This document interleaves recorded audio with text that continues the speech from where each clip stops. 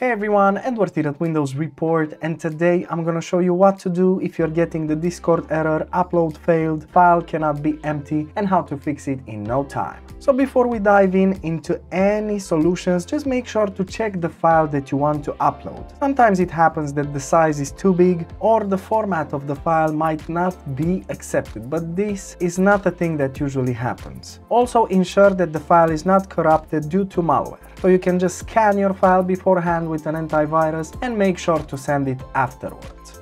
So the first solution that you should always take in consideration is to update the Discord app. Now to do this, just close your Discord application and just launch it again. So just type in Discord when you press the start button, or if you have it on your desktop, just launch it once again, and usually an update window will show up as soon as you restart Discord if you haven't updated it already. Then you can just check if the problem still persists. Moving on, another useful solution is to change the server region. To do this, open up Discord, then click on the gear icon, which is the user settings. Afterwards, under billing settings, go to server boost, then click on overview and locate server region.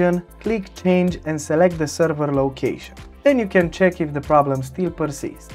Moving on, another useful solution is to run the Network Troubleshooter.